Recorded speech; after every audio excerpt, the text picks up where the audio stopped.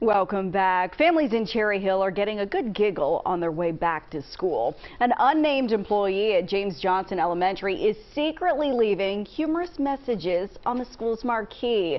It's all in good fun here, and the Cherry Hill school superintendent says people love the little notes.